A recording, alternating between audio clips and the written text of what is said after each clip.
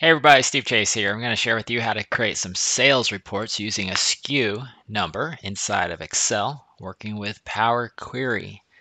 So here is our example data that we're going to work with, and we just have 3 columns: a date, a bank memo, a text, and a dollar amount. The important thing to see here are the different SKU IDs, and there are 3 of them. And what we're going to do is set up a model where Power Query will pull out the text right after the dash there. So, and it's going to come in 3 different groups here. We're expecting this report to share where 300 is the highest volume of sales by a landslide, and that will be the case. We also are going to have more data populated in the future.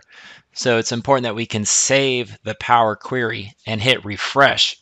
So that way our reports are just a couple of buttons away from clicking on loading the data, get new data, new records coming into Excel, saving, refreshing, and then updating our pivot table.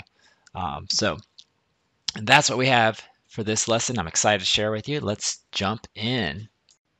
All right, so here's our sample data. We're going to turn this into a table. We have the SKU data. This is already a table. I'll share with you that it is SKU table here. And this will be our new data. Okay, so step 1, create a table in the raw data source here. And now we have our table. We just need to give it a name. So I'll just call it raw data. Okay, so now that we've got our table, we're able to then try to extract this right here. So what's going to happen here is we're going to try to have Power Query look for a dash and give us all the text after that up to the first space bar there. Okay, so let's check it out and see how easy it is. And the first step we do is we got to get this into Power Query. So we're going to go to Data tab, and we're going to click here, Get Data from Table Range. This will load Power Query as an additional window. All right, I'm going to just slide this over here, okay? And the first thing I'll do is I'll select the bank memo text. I'll go to the Add Column, and I'm going to click Columns from Example. It gives us this ability to enter in the pattern that we're looking for. So if I just type 100 here, that nailed it beautifully right there. I hit OK. And here's the code that it just generated here. Added column, text between delimiters. At each instance of text where it's looking for a dash right here, and it's looking for a space right there. It's just so cool. You don't even have to know what it did other than it worked. If you had any troubles, you click the gear here, and we'll see basically just go at it. That's a space here. It's a dash. Start the input. I'm happy it worked. All we need to do now is right click and rename that value there and just call it SKU, and we'll keep it as text there. Okay, so Power Query can be we can see that we have our source is coming in from raw data. Sometimes your source will come from a CSV file or another database. Then we can see that it converted the formats here. I don't think that we really need date and time. So if I were just to click on this and change it to just date only, okay, we can add new step. There we go. So it's just date, text here. But you know what? Rats. I should have moved this further. I'm going to close that out here. Yep. It should have came in here and then did it. Date time. There we go. So just it goes in order. It's recording all the steps in order here. So this is looking good here. All right. And I'll send it back over to close and load. This is going to create a new worksheet. Okay. You can see that we have a new worksheet called raw data right here. This is the source data here. It's our Power Query here. How we can quickly tell if there's a query connection. There's a query tab selected here. And you have a Power Queries here that will show you the last time it was refreshed, 11:03 a.m. Okay. So now the next step that we're going to do is we're going to apply an XLOOKUP. Okay. So I'm going to go over here to column E and just put down the product category. And let's take a quick peek at the SKU. Okay, this is our table here. So we're going to do the XLOOKUP, and that is equals XLOOKUP. It's pretty awesome formula. You are maybe used to using VLOOKUP. The XLOOKUP is a little bit more superior because it's just simply like this. Okay, what are you looking up? We're looking up the SKU. Okay. Then it's gonna, next argument is where's our lookup array? So our lookup array, it will be in the SKU table. It'll be this right here, comma, and then where is our return array? This is our return array. Beautiful thing about that is if the table grows and I add another SKU, it's gonna be dynamic. It's gonna connect that. So that's all we need here. Getting an error.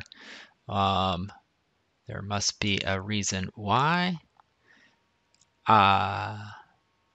It's probably because of text and number association here. So if I had to guess,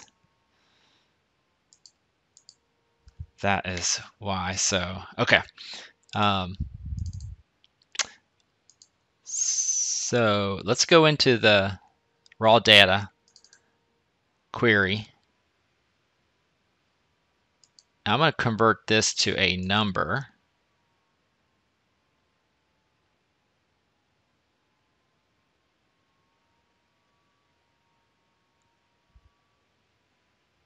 Yeah. Okay, close and load. Okay, so that did it.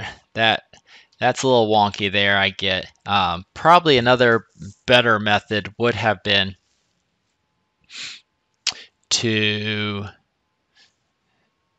ensure that the sample data that comes in as text, but at any case, you have to kind of work with that little bit of a workaround for some scenarios where it got a little tripped up on number versus text and all that. But okay, marching forward, guys, we got that to work. Now we are able to do a report to show which product categories were the most sales. Okay, so I'm just going to go up to my table design. Again, I'm on the query. I'm going to click right here, summarize with pivot table. I'll put this in a new worksheet. And on my worksheet, I'm going to want to bring in the product category and the amount.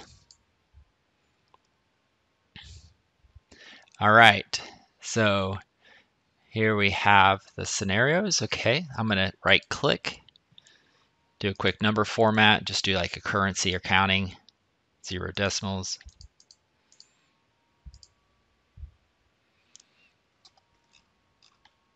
All right, so as we thought, one-off projects are the top leader there for that. If I wanted to bring in the SKU instead, I could definitely do that here. Just bring that over here instead of the category here. So that would have worked too as well. I don't need to skew it there. Okay. But I do like having the product category. It's really the same. Okay. Sweet. Okay.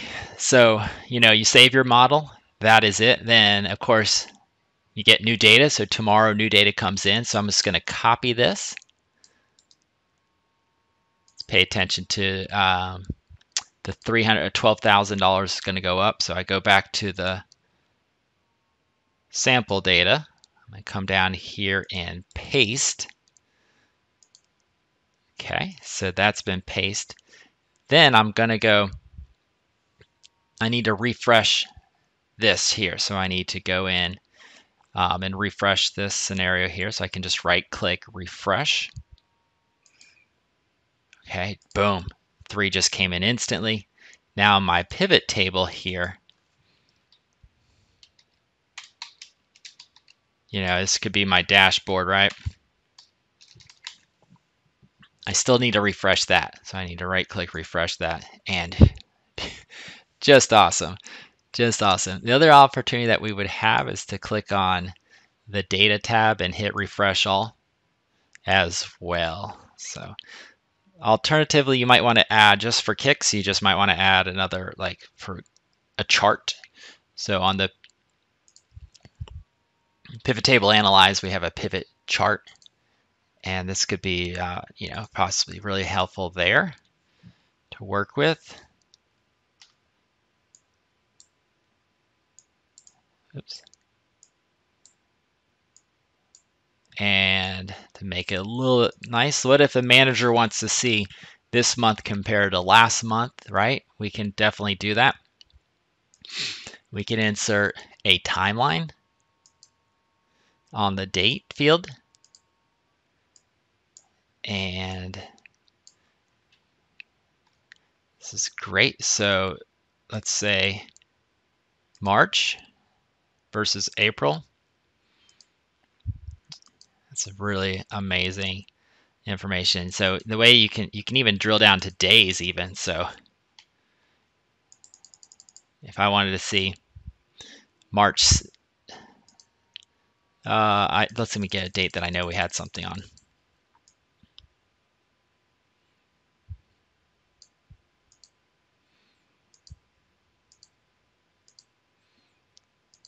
I know we had something on April 14th.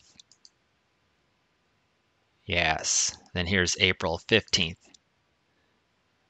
Yeah. And so this is really powerful. Once you could also do years, and do 2022, and then this is just a powerful slicer here that you've got connection on that. So to reiterate what we started off with the sample data. We were able to use Power Query to easily pull out these numbers here in the middle based on the text between delimiters.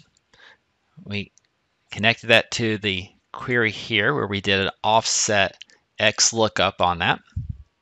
Once we did that, we then created a pivot table dashboard. And this pivot table dashboard right here gives us the control to show charts and information related to what you're seeing inside this project here. So thank you guys for watching, and hope you enjoyed this video here. Leave a comment in the video if there's something that you have a question on. Definitely would support any new subscribers that you have as well, and just stay tuned for more videos to come.